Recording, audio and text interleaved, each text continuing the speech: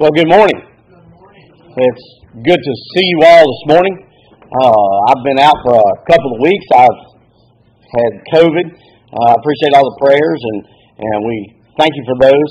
And we have survived it. Although not very well, but I have survived it. God's good all the time. He got us through it, me and Victoria both.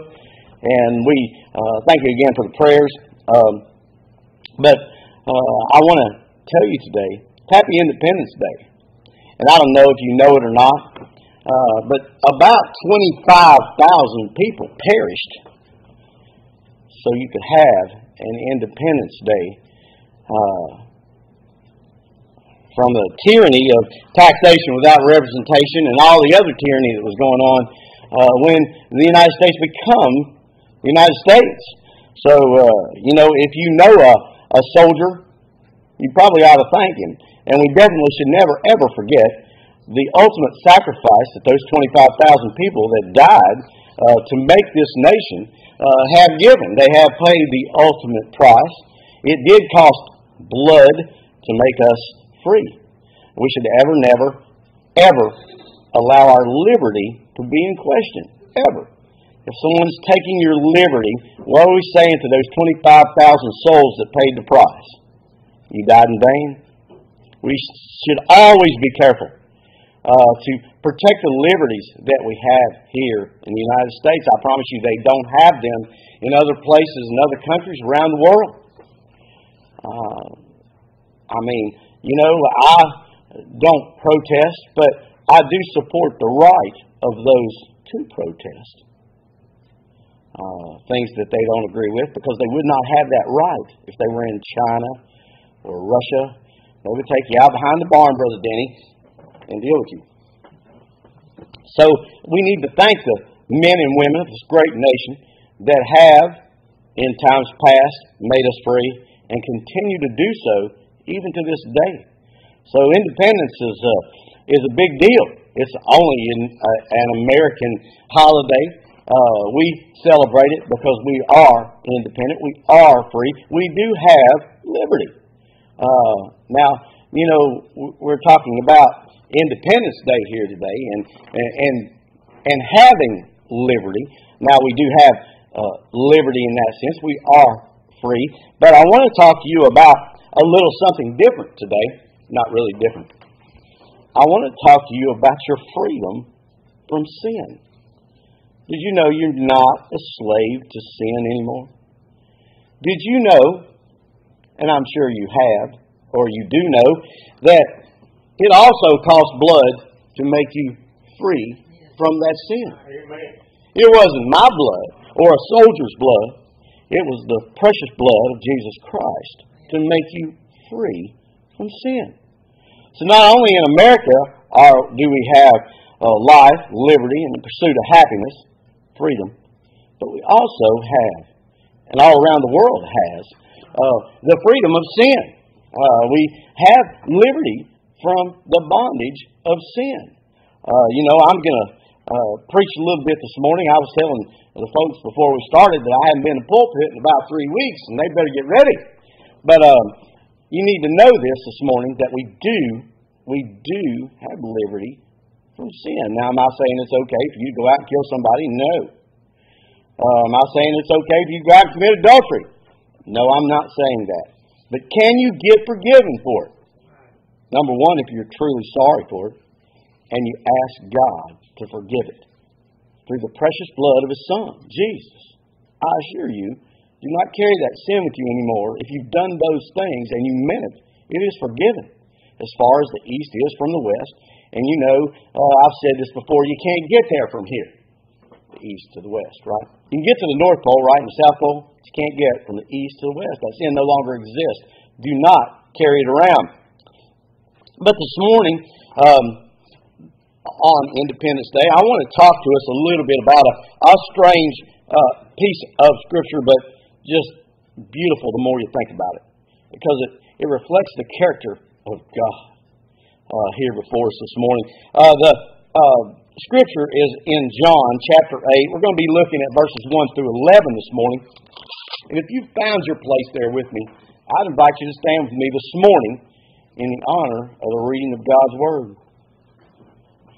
Jesus went unto the Mount of Olives, and early in the morning he came again into the temple. And all the people came unto him, and he sat down and taught them. The scribes and the Pharisees brought unto him a woman taken in adultery. And when they had set her in the midst, they say unto him, Master, this woman was taken in adultery, in the very act. Now Moses in the law commanded us that such should be stoned. But what sayest thou? This they said, tempting him, that they might have to accuse him. But Jesus stooped down with his finger and wrote on the ground, as though he heard them not. So when they continued asking him, he lifted up himself and said unto them, He that is without sin among you, let him first cast a stone at her. And again he stooped down and wrote on the ground. And they which heard it, being convicted by their own conscience, went out one by one, beginning at the eldest, even to the last. And Jesus was left alone with the woman standing in the midst. When Jesus had lifted up himself, and saw none but the woman, he said unto her, Woman, where are those thine accusers? Hath no man condemned thee? She said, No man, Lord. And Jesus said unto her, Neither do I condemn thee. Go and sin no more. Y'all pray with me this morning. Heavenly Father, Lord, we just pray this morning that you would open our ears and our eyes to the truths of your word. Lord, we pray this morning that you would enlighten us to the meaning of your word. And also, Lord, don't ever let us forget that we are free from sin. All these things we pray in the name of Jesus. Amen. Y'all can be seated.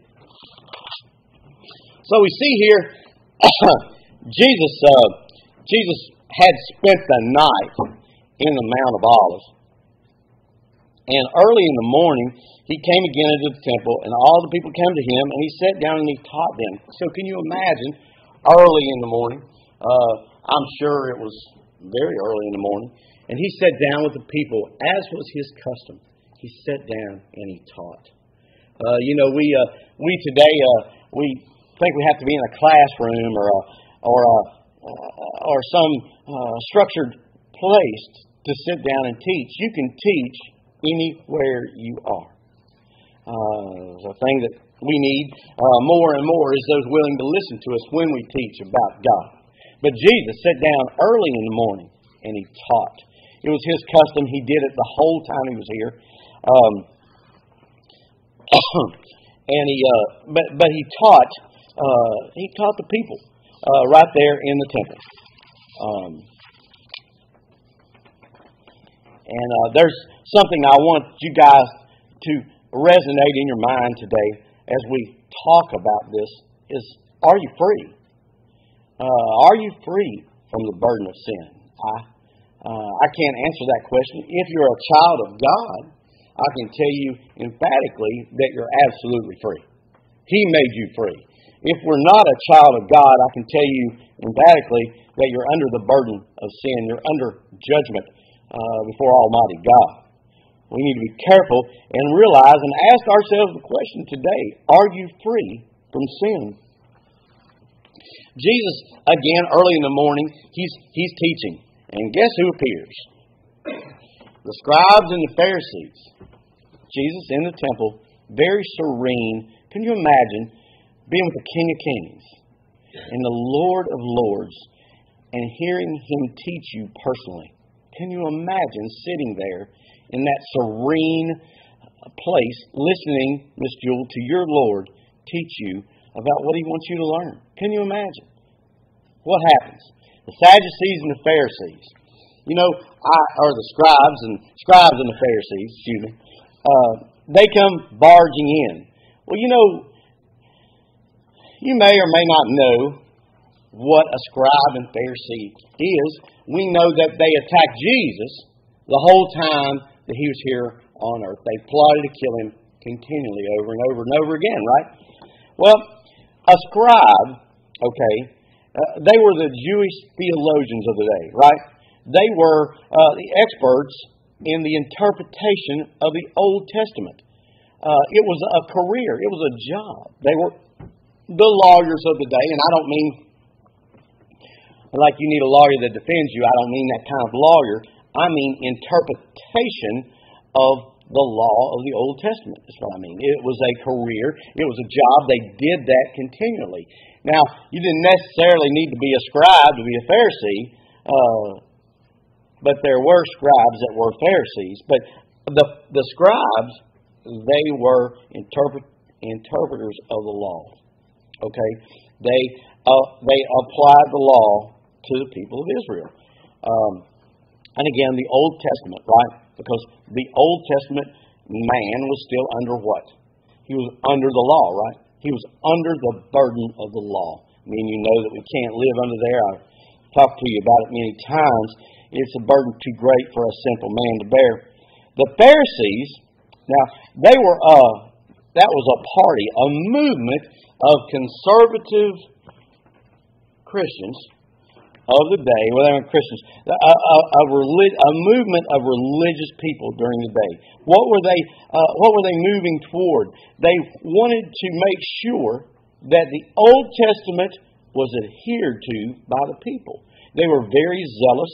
Okay, they were called. They were set apart. The Israelites of that day had attempted to try to do kind of like what we've done, although recently we've seen us move back toward the Lord, very recently. But America was on a definitely collision path with the Israelites. Don't think that God won't judge America, folks. He judges His chosen people. Why would you think you would be any better? And I'm pleased to see that we have moved back toward the righteous way of God. But the Pharisees here, they were kind of the Puritans, if you will, of the day. They wanted to see the law upheld, and they were continually in the pursuit of the law applying to the Israelites of that day. They were a party. They were a group of men. Leaders, religious leaders of the day. So now we see who entered into the temple where Jesus was teaching. A bunch of lawyers, people that interpreted the law, right? When you read, "Thou shalt not kill," okay, they were the guys that were interpreting what that meant. I mean, you ought to really know what that means. Don't kill anybody. "Thou shalt not commit adultery." You should really know what that meant. But we see here that those people are the people that came into the temple where Jesus is sitting and teaching the Israelites about Himself, really. He's teaching them about God. We need to understand that those people came for a reason. I want you to look here. I'm going to skip for just a minute. Over to 6. They said this, tempting Him that they might have to accuse Him. So why were the Pharisees and the scribes there? They were laying a trap for our Lord. Don't get confused about what's going on here. He was teaching, in fact, but they orchestrated this entire thing to lay a trap for Jesus. Well, you might say, "Well, Brother Mark, who are they? We're talking about God in the flesh." We are. We are talking, and He's going to have a response for them you're going to love. But who would they have been able to accuse Him to? Well, if you'll remember, and you studied the Bible at all, you'll know that the Israelites are under Roman occupation, right? Okay. In that being said, the Romans got out of the way of conquered lands to a degree and let them govern their people until it came to one thing: capital punishment. They were not allowed to kill anyone. Well, Brother Mark, why in the world does that matter? We're not talking about killing anyone. Oh, yes, we are. The lady that's caught in adultery, Let me read for you a minute. Back here in Deuteronomy, it gives the sentence for this kind of behavior. And I know here in America we kind of say things about adultery off the cuff. Well, you know what? It wasn't common then like it is now. And am I saying adultery is okay? No, I'm not. It is a definite sin. You're in sin. But look what the penalty was then. 22nd chapter of Deuteronomy. If a man be found lying with verse 22, with a woman married to an husband, then they both of them die. Both the man that lay with the woman and the woman, so shalt thou put away evil from Israel. If a damsel, if a damsel is a virgin, betrothed to a husband, and a man find her in the city, and lie with her, then you shall bring them both. Did you catch that? Both in both circumstances. Out to the gate of the city, and you shall stone them with stones, that they surely die. The damsel, because she cried not, being in the city, and the man, because he hath humbled his neighbor's wife, so thou shalt put away evil from among you. It's also in Leviticus. These regulations and rules were the way that God governed His chosen people. The way that God, this is not a popular statement today, but you better hear me, governs His people even today. Adultery is still wrong. Murder is still wrong. God is immutable. He does not change. If it was wrong here, it's still wrong. Okay? Leviticus.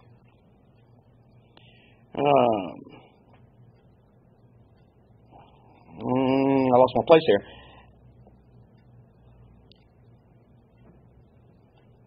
And the man, verse 10, chapter 20, verse 10, and the man that committeth adultery with another man's wife, even he that committeth adultery with his neighbor's wife, the adulterer and the adulteress shall surely be put to death. Listen, this is Old Testament law. Now these scribes knew this. They came there loaded for bear. Okay, why are we talking about adultery? They came there loaded for bear to trap Jesus. That was the trap, to trap Jesus. Because if he said, stone him. Okay, if our Lord and Savior, he doesn't say that, if he said, stone him, okay, what has he done? They're going to run to the Romans and say, look, he performed a capital murder case and killed a woman, right? That's exactly the trap. If he said, don't do anything to her, he didn't say that either, what has he done? Okay, he has violated the law of Moses. He has violated his own law that was set down and given to Moses on Mount Sinai, right? He has violated that.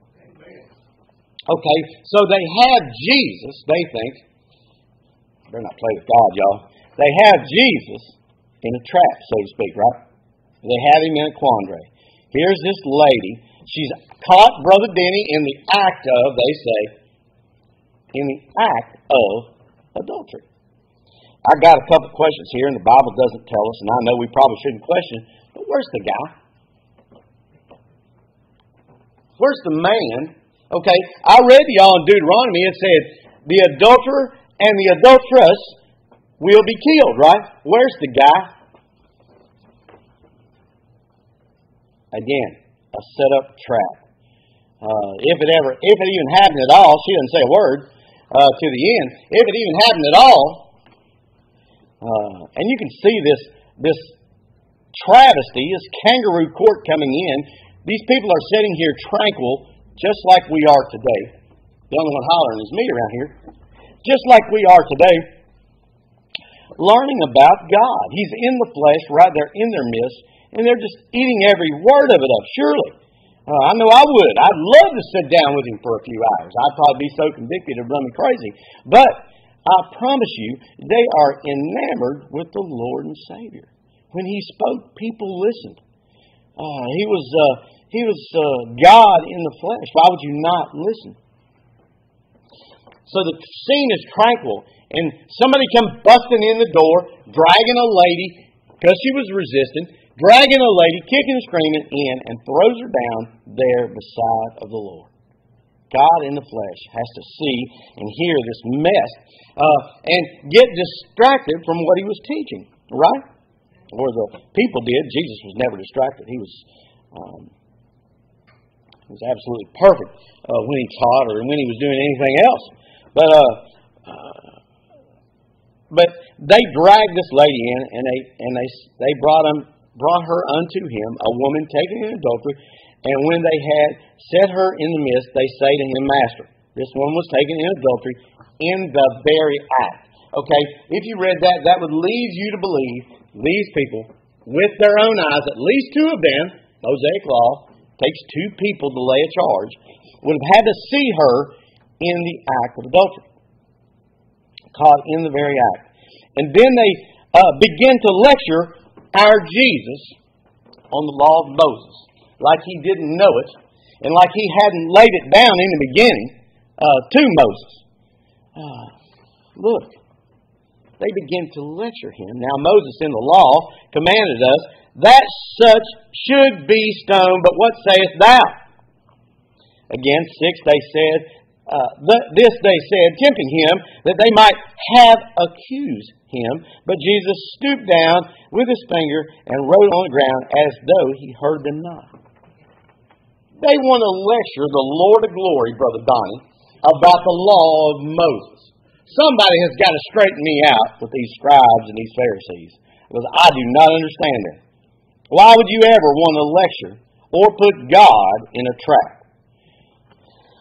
Nonetheless, these ill-spoken individuals decided they were going to lecture Jesus about the law of Moses. What does he do?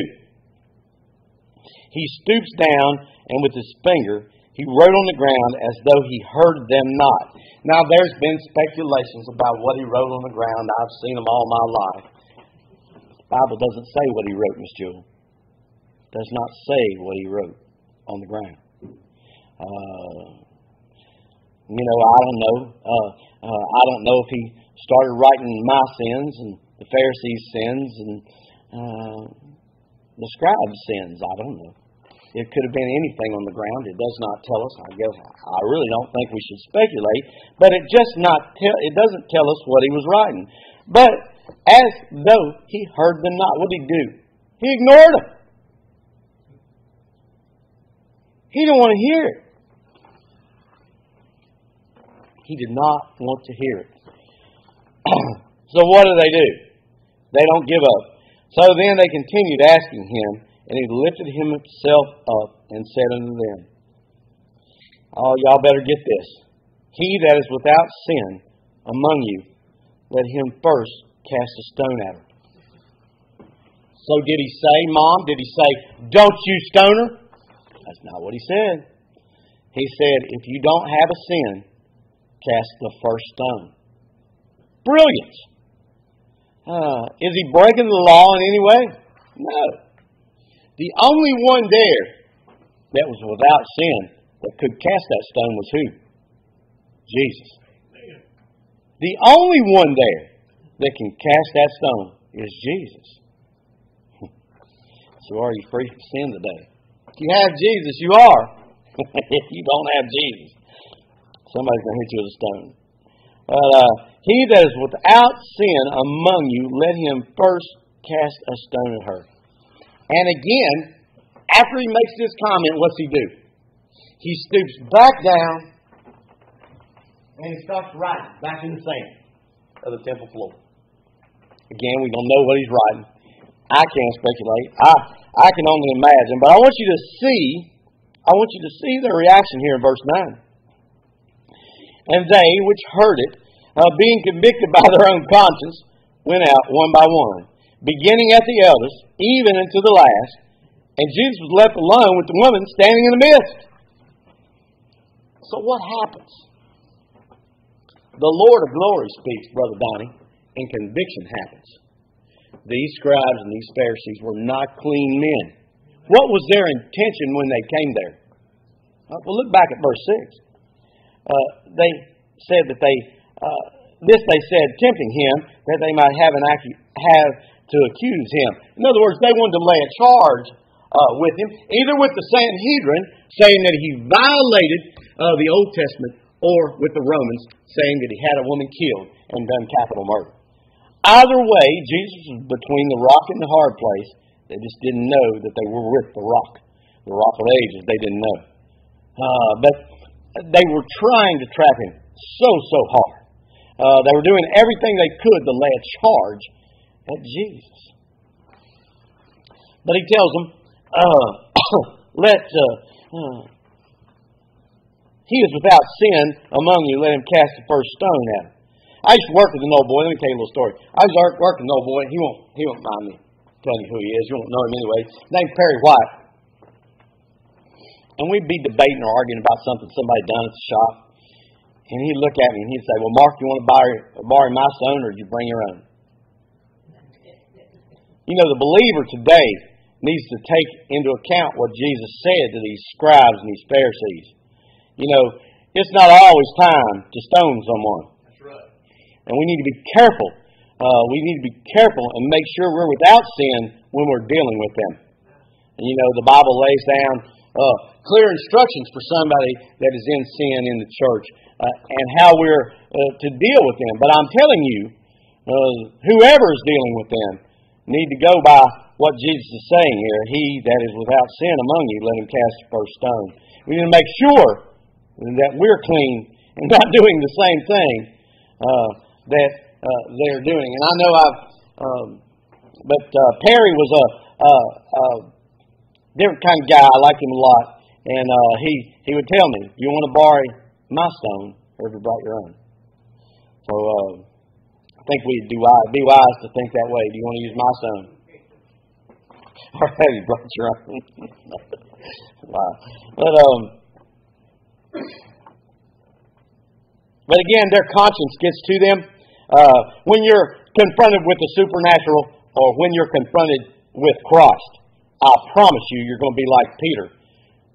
Leave me, Lord, I'm a sinful man. These Pharisees and these scribes were not on the side of Jesus. Okay? They were not his disciples. Believe me when I tell you they were convicted. You cannot be in the presence of Jesus and not be convicted. And I was talking about Peter. He said, leave me, I'm a sinful man. Now think about someone that does not know God. Think about how convicted, Miss Janice, they would be. It would be bad. Again, we see exactly what happens when God's Word comes out. It has an effect. It has an effect here. It has an effect any time His Word is spoken. It will not ever return void. Clearly, it didn't here, did it? What happened? And they which heard it, being convicted by their own conscience, went out one by one, beginning at the eldest, even unto the last. And Jesus was left alone with the woman standing in the midst. What happens? All their accusers run away. They've all got sin. They've all sinned and come short of the glory of God. And you know, we use the scripture a lot, it's Romans. All means all, have sinned and come short of the glory of God. These men had sinned and come way short of His glory. Not only that, they were trying to kill the Lord of glory.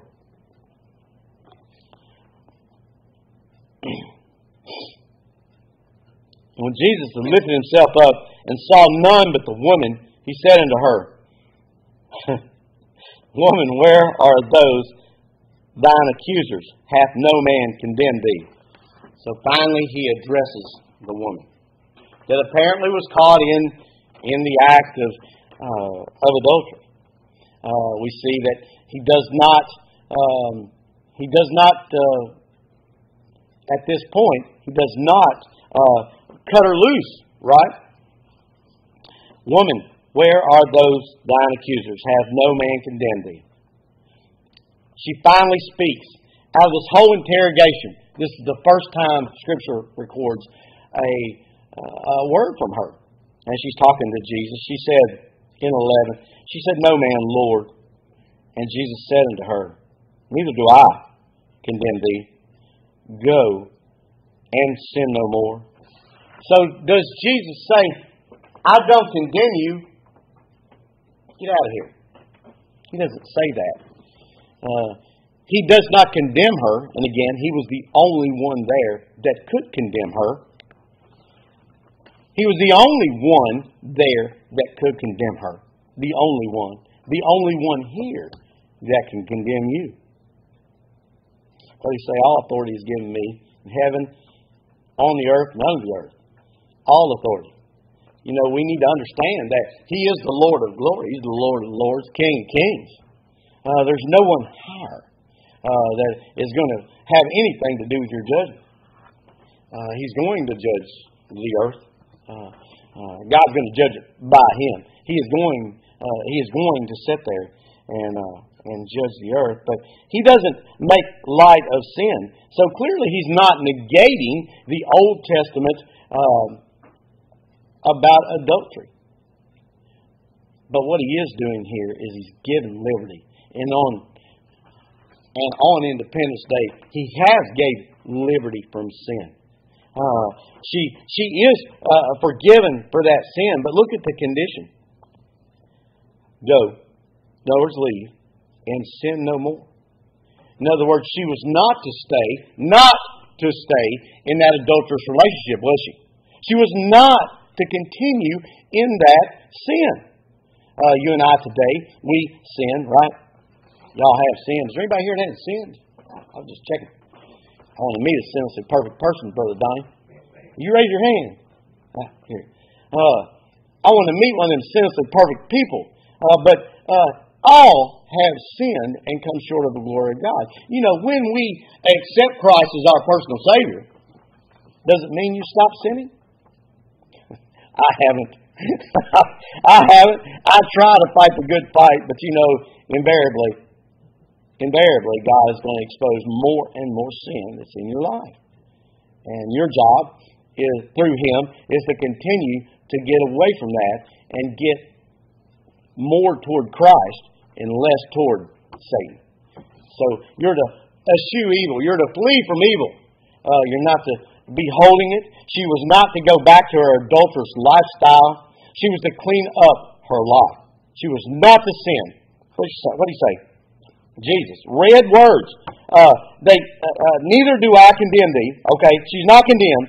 Go and sin no more. It don't just say that she's not to commit adultery, although we know that's a sin. But there's many other sins. He says sin no more. Clean your life up, lady. Repent and clean your life up. Stop it. That's what repent means. It means turn from it. Stop it. Don't do it anymore. We're to clean our lives up. We're to be more Christ-like everyday Christian. The hour is late. The Bible says it'll be as in the times of Noah, right before He comes back. If Noah lived in a time much more sinful than now, than we see around us every day, read the newspaper, you don't believe me, then that must have been a wicked place, Miss Jewel. I'm telling y'all, the hour is late. And I want to ask you a question. Are you free from the burden of sin today? And if the answer is no, Brother Mark, I'm still under my sin. I'm dead in my sins and trespasses. Let me tell you about a person that can save you from that burden of sin. He can give you liberty, just like He did this lady here, caught in the act of adultery. He can give you liberty from your sin, freedom from your sin. And that's no one but Jesus. Heaven's not for sale. There's only one way there. Muhammad won't get it done. Buddha won't get it done. Those people are dead in the ground. I promise you there's only one way into heaven. Jesus says, no man comes unto the Father but by me. That comes straight out of the lips of my Savior and yours. And I know we're late on time, Brother Donnie. Deal with it. That comes straight out of Jesus' lips. No man comes unto the Father. No man but by me. What do you do with that scripture, folks? Jesus is the only way. And here, clearly, He grants this woman that's in one of the most grievous sins. Think about it. It's adultery. It's in the Ten Commandments. Thou shalt not commit adultery. Thou shalt not murder. Don't tell me for 1 second you can't get forgiveness for your sins. It's not true. You might want to stand before a righteous God and say, God, I can explain why I committed adultery. or God, I can explain why I lied. What He's going to do is say, you died without my Son. Depart from me, you worker of iniquity. I never knew you. And He's going to send you straight to hell. And I tell you that today, not because I want to shock you, but know this, your families and my families are at risk. If you die in your sin without Christ, if you draw your last breath, listen to me, there is no do-over. You can't claim ignorance. What did He say? I put enough light in the world. I put enough light in the creation to let you know that I am God. He put enough light around you in just the created world to let you know that there's a God. We cannot die not knowing Jesus. If you do, the sentence is simple. You're going to depart for that place called hell. You're going to be tormented day and night, Victoria. You're going to be burnt until the smoke rises up forever and ever. I don't know how far that is. That's a long way, though, I would say. We need to understand that our families are not promised another hour. It is important today to make sure they have liberty from sin. They have freedom from sin. Jesus came to seek and to save that which was lost. That which was lost was you and I. I pray today that everyone in the sound of my voice has accepted Him as their personal Savior. If you haven't, look, He paid for the sin on the cross with every drop of blood. Are you free from sin today? He paid that debt. He paid that penalty for you and I. All we have to do is tell Him that, Lord, I know I need a Savior. I'm in sin. I've realized I've been convicted in my heart that I've sinned and come short of the glory of God. You say, Brother Mark, I don't know what kind of sin you're talking about. Bear with me for a few minutes here. Have you ever told a lie? Guess what? You're guilty in the eyes of God of sin. You ever looked on Brother Mark, I never lied. You ever look on a woman in lust or a man? Guess what? You're guilty. You're guilty of sin before God. Have you ever had an adulterous affair? Guess what? You're guilty before a righteous, holy God. You're guilty. Okay? So that just guilt right there, you won't be able to lie there when you get there. He's going to judge you on what you've done. That will send you to hell. That rates hell. You come short of His glory. So the only way for you and I is that we have a substitutionary death, which is Jesus, that dies in our place and pays that penalty for my sin and yours. That is the only way that we can go to heaven. Again, Muhammad can't get it done. He was a sinful man. How do you know that, Brother Mark? You didn't know him. All have sinned and come short of the glory of God. Amen. What does that mean? They've all sinned. Everyone but Jesus. He died. He was just. He died for the unjust, for you and I. Know this. Know this. If you die without Christ, you go to hell. Don't let anyone drag you there. Mom, Dad, get your life right. Don't split hell, which would be bad enough on its own. Don't split hell wide open, in torment, in fire, and look around and see your son, your daughter, your granddaughter, your grandson, and they look at you and say, Mom, Grandpa, Grandma, I followed you here. Don't do that. You know, the free gift of salvation is here. It's free to you and me. It cost Christ everything. He had to bleed and die the death on the cross. Humiliation. He had the sins of the world poured out upon Him on the cross at Calvary. He died for you and me. All you have to do is the simplest thing you'll ever do in your life. You've got to tell God and agree with God. And we've proved here today that you are a sinner. You have sinned and come short of His glory. Again, a white lie will do. A white lie will do. You've got to agree with Him that you've sinned and come short of His glory. You've got to ask God to let Jesus be the Lord and Savior of your life. You've got to agree with God that He raised Him on the third day to show His acceptance for Christ's payment of sin on your behalf. And then you've got to make Jesus your Lord and Savior. You just can't have fire insurance. You can't have just the fire insurance. He's got to be your Savior. You have to have a relationship with Christ. We need to understand, and we need to ask Him into our life today to save us from this sin. Americans have liberty, but do they have freedom from sin? Do they have liberty from sin? I would be surprised if more than 30% of the people in the United States had liberty from sin. What are you saying, Brother Mark? I'm saying 70% at least are lost. Does that put it in the proper perspective? I know you know people in your family that don't know Christ. Well, Brother Mark, I don't know. Well, you're not called to judge them, but you are called to inspect the fruit. What kind of fruit's in their life? Are they living for the Lord, or are they living for self? Again, salvation is the simplest thing in the world for you and I. God didn't make it complicated. Jesus did not make it. You don't have to have a theological degree to be saved. What you have to have is a personal relationship with Jesus Christ. You have to, again, admit you're a sinner. Agree with God you've sinned. Repent. Turn away from that sin. Agree with God that He raised Christ on the third day. Ask Him to be the Lord and Savior of your life. If you've done these things today, please do these things. He'll change your life. I'm not saying it's going to be roses and million-dollar cars, but I am saying that He'll change your life. And I am saying He'll make a reservation for you in that place called heaven. He'll build you a mansion there. He'll be there with you throughout eternity. Don't ever think as a Christian, whatever you do, He's not going to do tenfold. It says He'll open the windows of heaven and pour blessings out upon you. Promise. My goodness, I promise. Don't ever think what you're doing here. If you are living a defeated life, brother, don't be defeated. I've read the book. We win in the end, Denny. We win in the end. We're going to be forever with Christ in that place called heaven. We're going to live with Him throughout eternity there. Throughout eternity. I don't know how long that is. That's going to be an awful long time, though. We can't measure it. Isn't that great? But again, if you don't have freedom from sin, today's that day. Now is the appointed hour.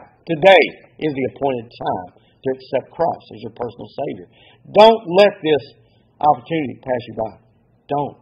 If you're on the internet and you've accepted Christ, please email me. I'd love to talk to you. I'd love to have a little bit of correspondence with you. And we would love to help you on your journey with Jesus. With Jesus. So again, today, thank a soldier. Thank a soldier for your freedom. And don't ever forget that you are free because of the blood of those men. And then, on the other hand, if you're a Christian today, you need to get on your knees and thank the Lord for your freedom, your liberty from sin. Y'all stand with me. Heavenly Father, again, we thank you. We come before you today and we thank you for your sacrifice on the cross. We thank you that we do have liberty. We have freedom from sin itself. Lord, I just thank you for that. I thank you for my salvation. I thank you for the souls that you saved around me. Lord, I pray that you would work mightily in their life. I pray that you would continue to pour your grace out upon us all. Lord, we pray that everyone would be safe during this holiday.